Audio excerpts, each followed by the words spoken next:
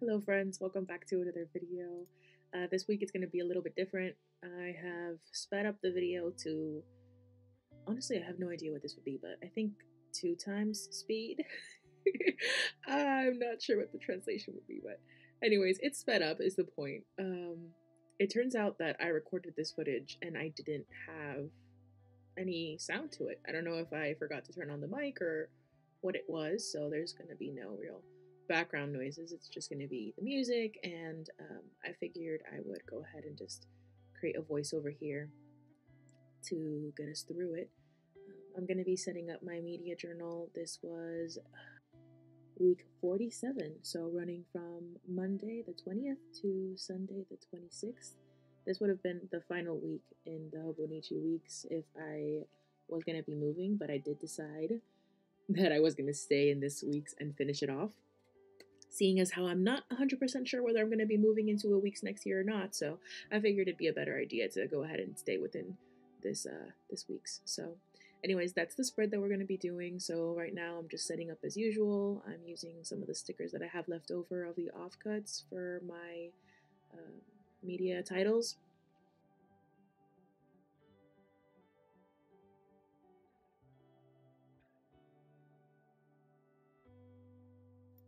So ultimately this beginning part is pretty much the same as usual.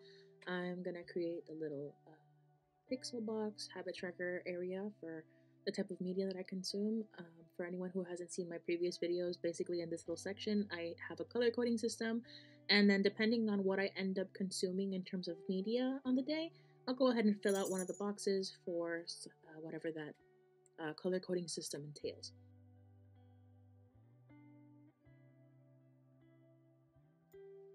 Oh, and pro tip here, I am not a big fan of the 0.38 size nib in the Hobonichi Unit stream.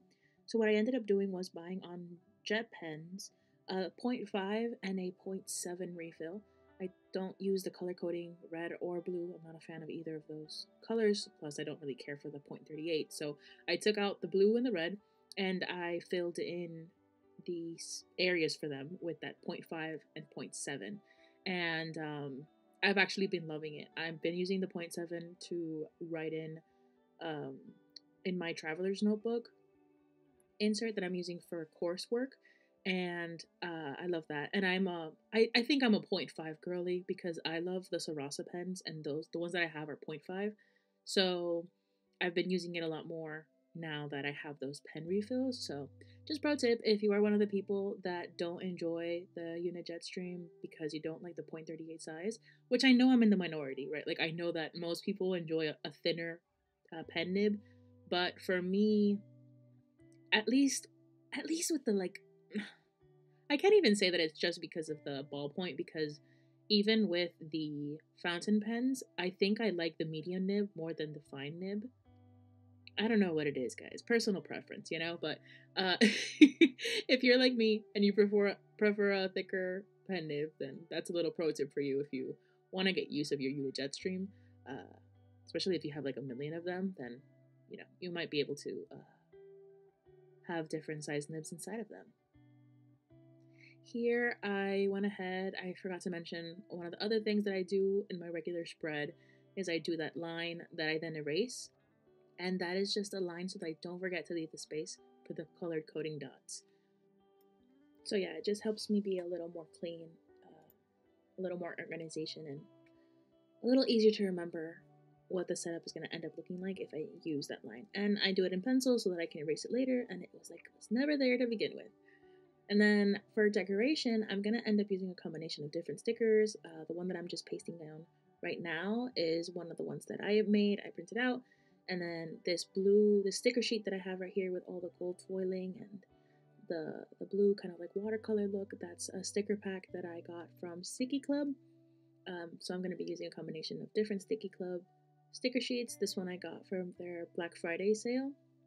I didn't really participate in Black Friday this year, but I did get some sticker packs from Sticky Club, and then I'm also going to be using some of their stickers from the November Sticky Club packs.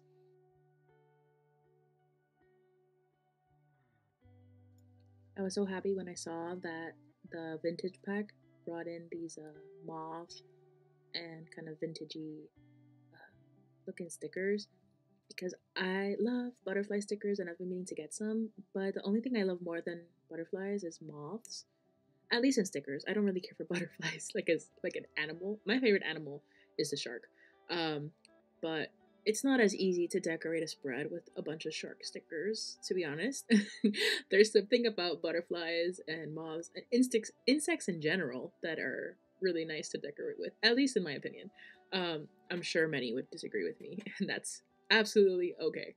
Um, but yeah, I was so happy when I saw that that sticker pack was in there. If there end up being extras of that one, I might buy some additional sheets. I did end up canceling my Sticky Club subscription after this November kit, not because I don't like them or anything like that. It's just that I don't want to end up having a huge collection of stickers. I want to use them up, and also I ended up wanting to resubscribe to Get Messy, and I can't have so many subscriptions, so I made a call and I canceled my Sticky Club subscription to be able to do the Get Messy one for a little bit. I might be doing a December daily series now in December. I don't celebrate Christmas, but I was thinking of doing a kind of like non-Christmassy different take on December daily. And so I wanted to just get some additional like inspiration from other creative artists and all that.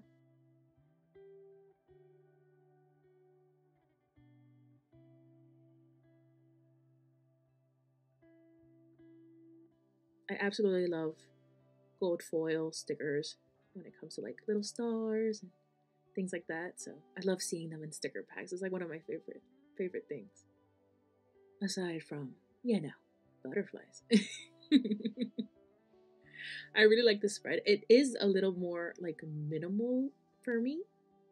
I know, minimal, and it has like 50 stickers.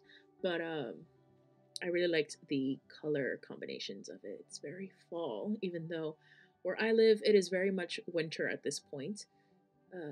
It's already snowed a few times. We had a really bad snowstorm a couple days ago. I can't remember, but we had a pretty bad snowstorm. And it snowed like 3 or 4 times already. So yeah, we're in the dead of winter, and it looks like I was wanting my fall back. So I finished decorating, and now I am filling in what I've watched, read, listened to, etc. Throughout the week. So yeah, I figured I'd talk a bit about what it was that I was consuming this week. So first off, here on Monday, I didn't end up pretty much consuming any media. First off, on Tuesday, I listened to the summary of The Miracle Morning, I think it's called. I watch a lot of videos by Planning Life with Erin, and she talks about how groundbreaking reading The Miracle Morning was for her. And it's about establishing a like morning routine that will end up being your miracle morning. And I didn't really want to read the whole book, but I did find on Erin, which used to be Scribd, which is a audiobook platform, I found a summary of the book. So I listened to that on Tuesday, and I really liked it. I'm trying to find a way to better my morning routine because I am starting to work on my writing again and kind of get a writing routine set up, and juggling all the clients that I have with being a virtual assistant and now also being a creator on YouTube, and starting to work on my writing and eventually set up a newsletter, all of those things. It's a lot to juggle, and having so many different hats to wear in terms of like being a business owner and them being so different from each other. I've been struggling a bit with juggling with all the different responsibilities, so I thought that a good way to kind of counteract that is starting a better morning routine. And then aside from that, I watched a few more episodes this week of Yellowjackets. As I'm recording this, I already finished season 2, so I finished the 2 seasons that are already out. And wow, please, if you've watched Yellowjackets, I need to talk to somebody about it, because I'm someone who can guess a plot twist a mile away, and Yellowjackets really had different moments where it completely threw me for a loop. So definitely enjoyed it. Definitely went places that I was not expecting it to. I think I went into Yellow Jackets not really knowing what it was about, other than thinking that it was a kind of, I guess not a direct retelling, but similar to what a retelling would be for like Lord of the Flies. So I was very surprised time and time and time again. So yeah, if anyone's watched it, would love to talk about it. Aside from that, I ended up rewatching Fall of the House of Usher one of the days. Mike Flanagan has become like a comfort director for me, and so I wanted to watch. I was struggling going to sleep, so I put on Fall of the House of Usher episode 2. Yeah, because I had rewatched episode 1 already. So episode 2, which is Perry's episode. If you know, you know. And this week, I did end up listening to a podcast. I was so proud of myself to fill in that blue. I don't know the last time I filled in a blue square. I don't know when it was, but I do end up filling out 2 blue squares in this week. And I was listening to Common Shapes podcast by Marley Grace, and that's in preparation of a course that I'm going to be taking. I did mention that in a previous video. I'm going to be starting a writing course that is by Marley Grace, and so I wanted to like consume some of their podcasts in preparation. And they also have a Skillshare class, so if you do have Skillshare, definitely check it out if you want to learn some more about like newsletters and all that. So I was listening to their podcast, and yeah, just writing my thoughts on Yellow Jackets and Marley Grace's podcast. But that's pretty much it for this video. We're coming to an end. Thank you so much for spending a little bit of time with me. I hope you liked this shorter video with a time lapse. That is my weekly media journal. Thank you so much for watching. Bye!